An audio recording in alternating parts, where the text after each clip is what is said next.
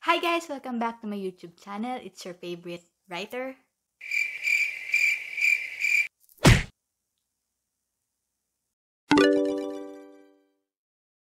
I know it's been a while since I made the videos about writing, but for the month of May, hopefully I'll try to make more vlogs about it because I saw on my previous writing related videos that some of you really followed my advice and I'm really feeling great to see your progress. Maraming salamat sa panonood and keep up the good work.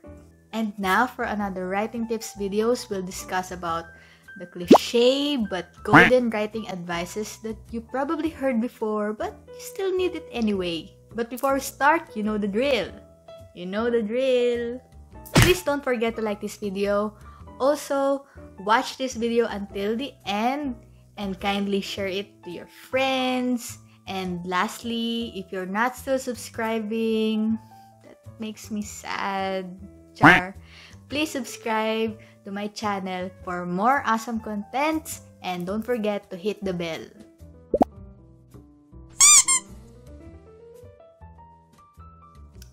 First one, write to express, not to impress. We've heard it a lot before. It also simply means that you just have to write whatever you want or whatever you like without thinking about what other people will think about it.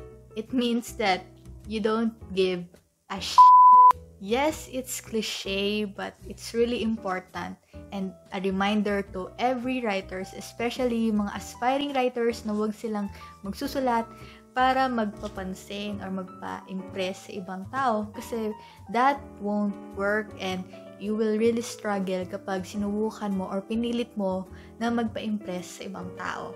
You know that we all suffered that at some point of our lives na we are trying to impress someone. Hindi man related sa writing. We badly want to impress someone but at the end of the day, we still get frustrated. So, do not impress anyone. Just be yourself and express yourself freely. Pangalawang cliche but golden writing advice is keep on writing and don't stop writing. Simple lang din yung advice yun, but the meaning is really profound. No one else is going to write that story, none other than you. Ikaw lang din ang magsusulat ng kwento na yan. Kaya, keep writing, don't stop writing. Alam ko na ilang beses ko yan sasabihin sa inyo kapag hinihingi nyo advice ko, pero mahalaga yun. Never, ever give up. The third cliche but golden writing advice is forget about fame, just write.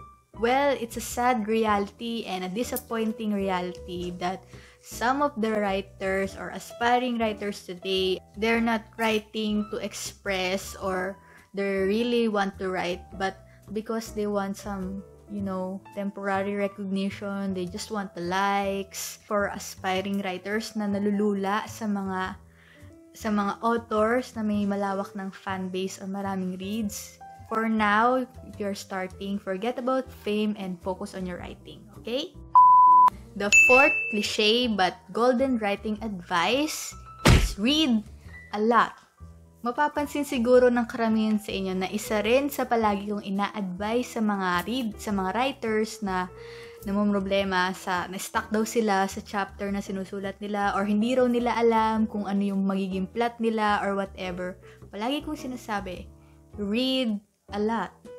Kasi, for me hindi ka kasi mauubusan ng ideas or ng inspiration or ng something to use or tool in your writing kung palagi kang nagbabasa. Kung isa kang wide reader, sometimes kasi hindi lang sapat yung sa imagination ka lang naka-rely sa pagdating sa pagsusulat. Hindi rin sapat yung puro panonood lang yung kinukuhanan mo ng inspiration. Hindi rin sapat yung real life experiences.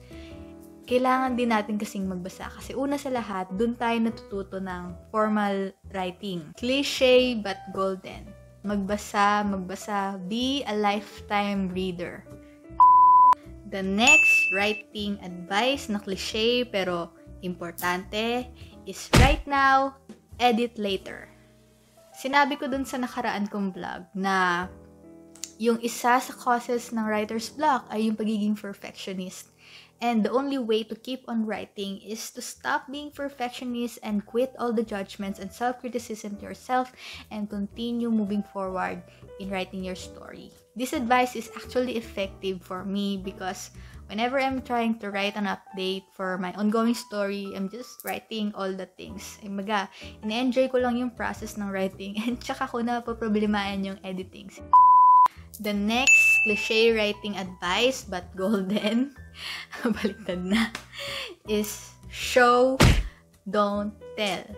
Well, madali lang naman yung point ng show, don't tell. Kumbaga, kailangan lahat gagamitin mo yung 5 senses ng character mo in order to describe kung ano yung nangyayari. For example, ito yung example ng telling. Nagalit si Demi at sinigawan niya ako. Telling yon, sinasabi mo nagalit siya. Ito yung example ng show.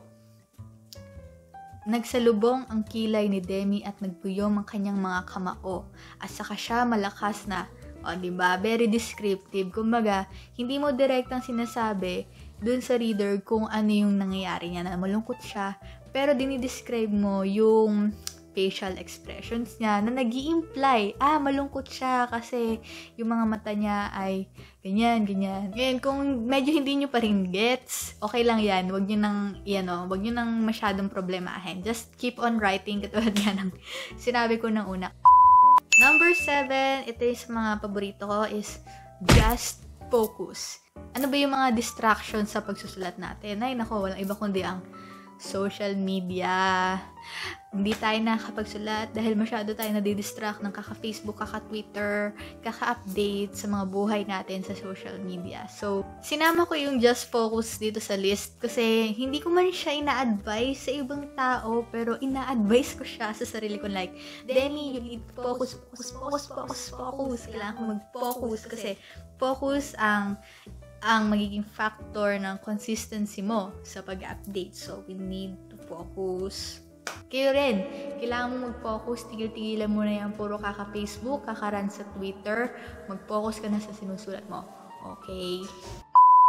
Number 8 is write for yourself.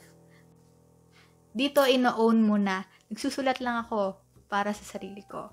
And though medyo for me, sa mga aspiring writers, mahalaga na magsulat lang muna kayo para sa sarili nyo. Kasi kapag inisip nyo agad yung, fan base or whatever, mas lalo kayong may hirapan. Actually, applicable din yung advice na yan sa mga authors na may malalawak na fan base. Kasi may mga readers na, alam nyo na medyo, pag nakita nila na parang medyo kakaiba na yung sinusulat ni author. Tapos mag-react sila na, bakit ganito yung sinulat niya? And then sasabihin ni author, I'm writing for myself. Para sa akin, ang ibig sabihin lang naman ng writing for yourself or writing for myself is, kumbaga, I'm responsible for all of the works na ginagawa ko. And kumbaga, para yun muna sa sarili ko.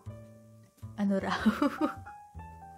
Wala akong piniplease na ibang tao kasi nagsusulat ako para sa sarili ko. Gets nyo ba? Sana gets nyo. Next one na cliche writing advice na pero golden is be open to criticism. When you're open to criticism, it means that you have the ability to listen to feedback, negative man or positive. Kasi unfortunately, hindi lahat ng readers ay magugustuhan kung ano man yung isusulat mo. And some of them are really have the audacity to tell you na, ang pangit naman ang gawa mo, wala kang kwentang writer. Though some of them are mean, pero don't take it personally and isipin nyo na para yun sa growth nyo. Pero wag niyong masyadong dibdibin kasi kapag dinibdib niyo yun, masyado kayong masasaktan, may stuck kayo, and mawawalan kayo ng confidence. Pero wag din naman masyadong makapal yung mukha niyo na parang hindi kayo tumatanggap ng kahit anong feedback, kahit negative. Yung masyadong mataas yung level ng confidence niyo na parang, wala akong pakialam kung pangit ako magsulat, ako ang pinakamagaling na writer. Wag naman ganun, guys. Kailangan magkaroon ka ng self-assessment sa sarili mo kung kamusta ka yung performance mo bilang author Kailangan meron kang awareness sa sarili mo kung basta yun, wag kang masyadong over-egoist and wag naman yung masyadong mababa yung self-esteem mo. Kumbaga, balance lang tayo. And last na writing advice, may kinalaman sa number 9, don't mind the haters.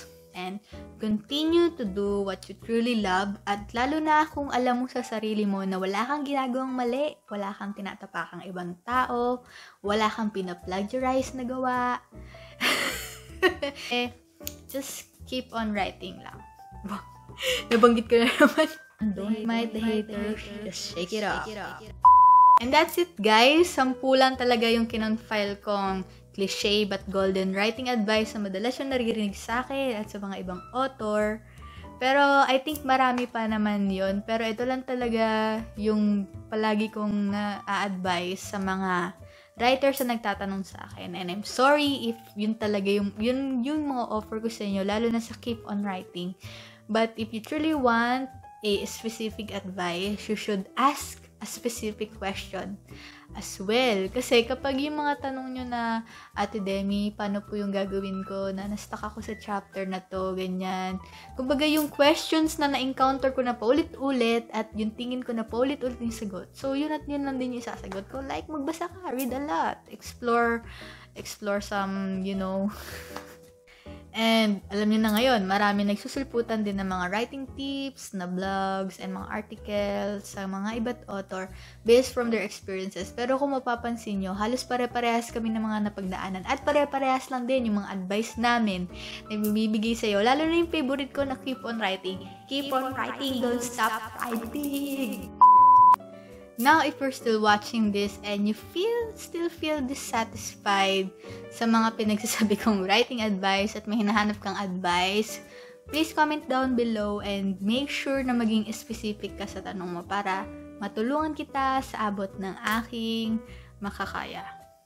And dun sa mga nag-aasa akin na i-review yung stories nila, as much as I want and I'd love to read your stories, but unfortunately, I don't have all the time to read all your works kasi meron din akong mga kailangan gawin bukod sa pag-vlog, pag-update, pag-edit ng manuscript, yung job ko.